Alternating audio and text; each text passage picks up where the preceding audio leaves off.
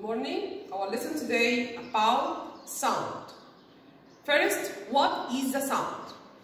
The sound is an external factor. Sound is an external factor that affects on ears, causing sense of hearing. Okay, this is the definition of sound.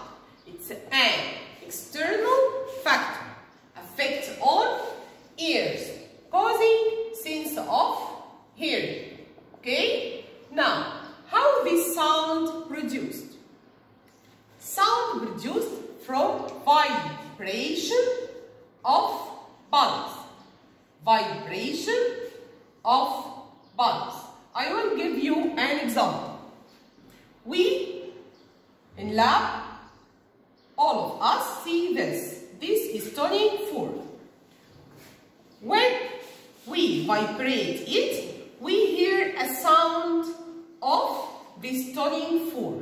When we vibrate it, okay? After we stop vibration, the sound stop. So the sound produced from vibration and stop when this vibration stop.